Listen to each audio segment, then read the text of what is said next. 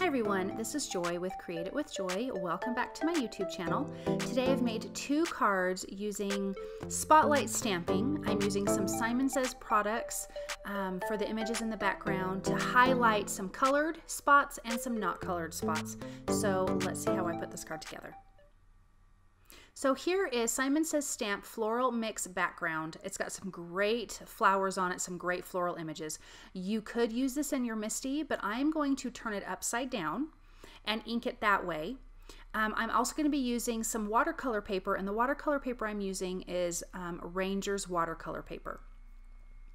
The ink I'm using also is from Ranger. It's archival ink in jet black, I believe, and it's very good for watercoloring. It doesn't smear, it doesn't do any of that. So I'm going to ink this up. I am going to, the side of the watercolor paper I want is the less textured side. I'm going to put that side down on the ink, use a scratch piece of paper, and rub really good all over back so I can get a good transferred image. And as you can see, it worked perfect. I'm also going to be doing another one, so I cleaned it off. I'm only inking up the side because I only want a portion of it, which you could trim it off later, but I had something different in mind and I ended up changing the way the card went. So again, the less textured side down, but that is a personal choice. So if you want to have more texture, go for it. Laying it down using a scratch piece of paper and rubbing all over it really good to get a good impression. And then you also don't have inky hands. See how good that turned out? So now I'm using Pink & Main's stitched circle die, but any circle dies would work great. And I am choosing spots because I want 3 spots that on this particular background will not be colored and the rest of the image will be colored. So I'm just laying it out to see what I think of the sizes of the circles. So what I'm going to be using is some masking paper. I use masking paper from Simon Says Stamp.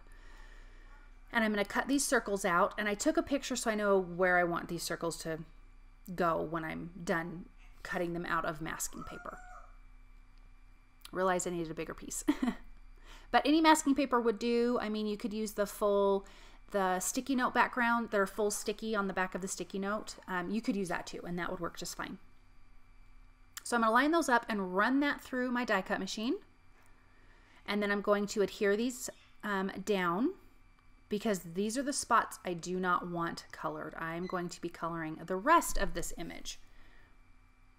And I started coloring this image and realized my camera wasn't on, but I did get a good amount of coloring in.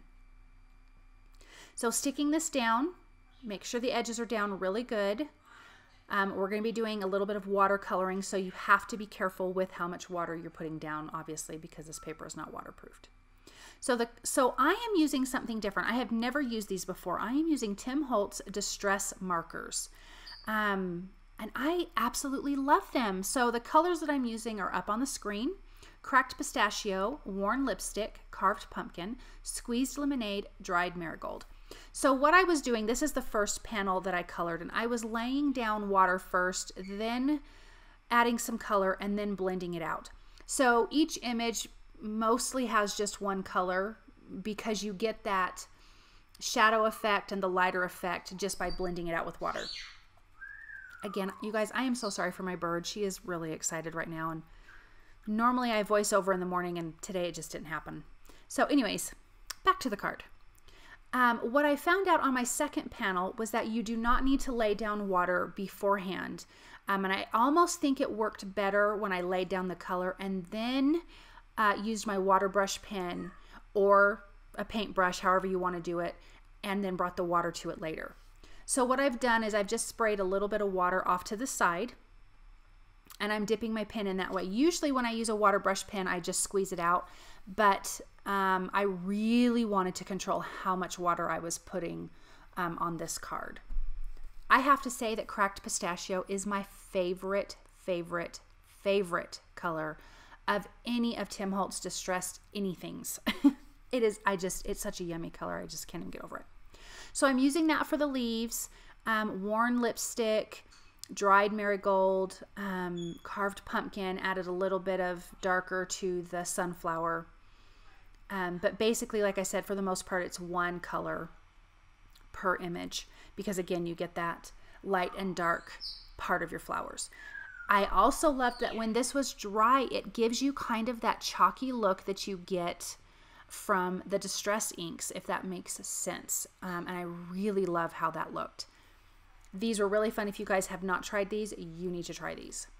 I can't even believe I've been missing out on them this whole time, and I definitely need to find another card and use them again. But I think they're gorgeous and stunning on these flowers. You can get those nice deep dark areas down inside the flower, and then it gets softer as you work out towards the tip of the petals. And then you can go back over and add a little bit more if it wasn't quite dark enough. So that's what I was doing there on that flower. So we're going to finish that up. I'm not going to show you the whole image because you guys get the idea. I'm dabbing off any extra water that I might have. So now that that's done, I'm going to peel off the masking paper. And you can see where I did not color. Now it kind of looks like a hot mess right now. It doesn't look like super spectacular, but wait till we get the frames on and then we'll be excited. So I'm taking 2 of those same circle dies, some of the same similar sizes, and I'm cutting out white frames for this card. The next card will have a different, it'll have a black frame. So I'm going to lay this over the images, and that top image, it's going to hang off a little bit, and that is totally okay. You just trim off the excess. Just put those together, run that through my die cut machine. Now something you could do on this is you could cut out multiples of those frames and stack them up for dimension. I did not want to do that. I wanted the sentiments to be the dimension on this card. But again, that's a personal choice, and whatever it is you like, you can do. So I'm going to use some liquid glue. Now that my background is also dry, you can take a heat tool to it, or you can put it aside to dry. And I'm going to adhere down my circle frames. And I just cut this out of regular white cardstock.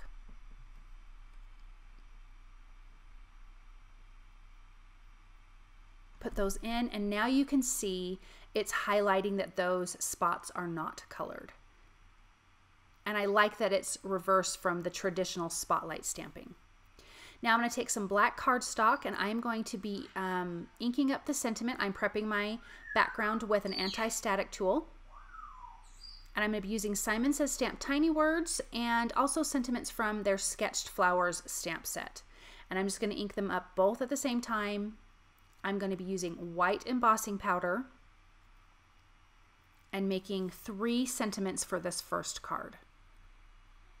So making sure they line up straight, and it kept sticking to my nail. You know, some of those little stamps are so sticky. So we'll ink that up with clear embossing ink, and I am using Simon Says Stamp clear embossing ink. And you can see you've got a great stamped image there. Use some white embossing powder. I am using Ranger's Ultra Fine or Ultra Detailed white embossing powder. And I'm going to make sure my heat tool is nice and heated, and when you do that, it really does help your paper from not warping so much. And I kind of start on the back and then go through the front. And then when this is all dry, you can take a cloth or a paper towel and wipe all the powder off of your black cardstock. I'm going to use my paper trimmer and trim up these sentiments.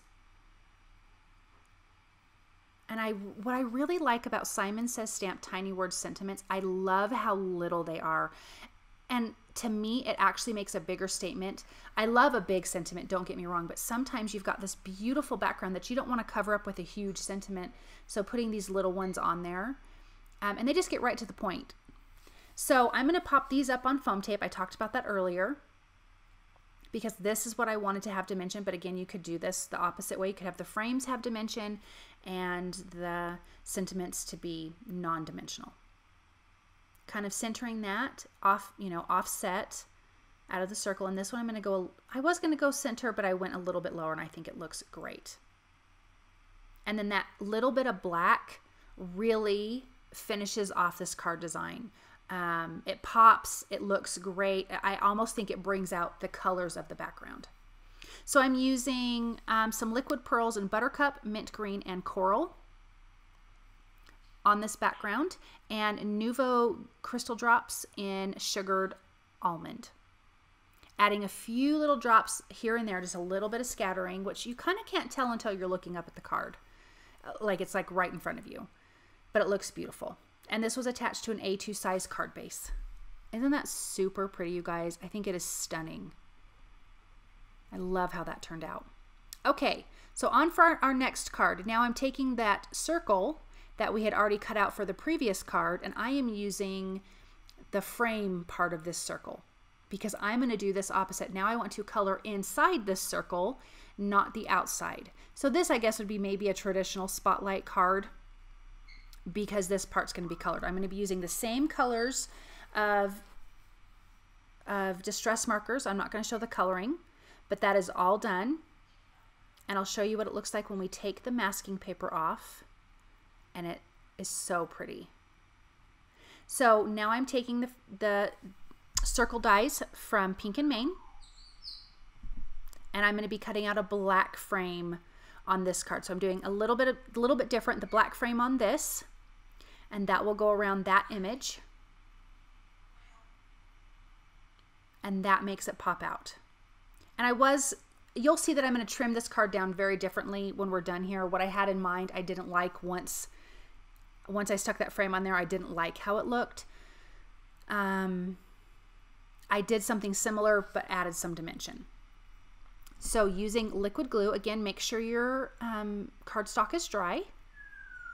Now I'm going to be making my sentiments, and I'm going to be doing it on white paper instead of black paper. I'm not going to be doing any heat embossing. I am just going to be using ink. Again, I'm using Ranger's Archival ink in jet black. And it gives it a really nice, pretty, crisp image. And then we'll trim up those sentiments. So you can see now I really trimmed down this panel, and I'm going to pop this up on foam tape. Before it was just going to be a flat card, so it really does kind of have a similar look to having a lot of white off to the right side of the card, but I decided I wanted this to have some dimension. So using some foam tape, or you could use fun foam, cut a piece of fun foam out and adhere it to the back, and that would give you great dimension as well. So pulling off those pieces, I'm going to line this up a little more to the left of the card, but there's going to be a frame around the tops, bottom, and sides. Then we're going to adhere the sentiment, the larger sentiment, up on foam tape, and then the smaller sentiment will be kind of on top of the larger and also using foam tape. And you'll see what I mean in just a second. Now this image, there wasn't really any green leaves. I think maybe there was one or two partial green leaves. And so when I am going to be using the liquid pearls, I'm using mint green and just a few because I felt like this needed to have a little bit more green to it. The way that the first card had a lot of images of leaves that we were able to color green. And this is also attached to an A2 size card base. So attaching a little bit of foam tape to the bottom of that, little bit of liquid glue. I think I used a little bit of liquid glue. And adhering that right to the bottom. Yep, here we go. This is a multimedia matte by Ranger. Adhere that down, and I like the way that that looks. And it goes a little bit past the other sentiment towards the right.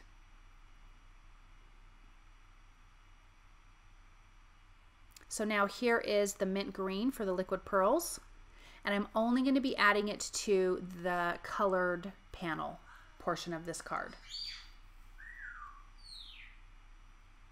And just a few drops here and there, again, to add some of the green that we're not getting with the floral image because we've only colored a small portion of it. I think both of these cards are stunning and beautiful. I think anyone would like this. This is super easy, you guys. You can use anything to color with, but I definitely think you need to try these distress markers by Tim Holtz. I mean, I really love how they turned out. Super, super pretty. Here's the two cards together side by side. I love them both. I think they are just stunning.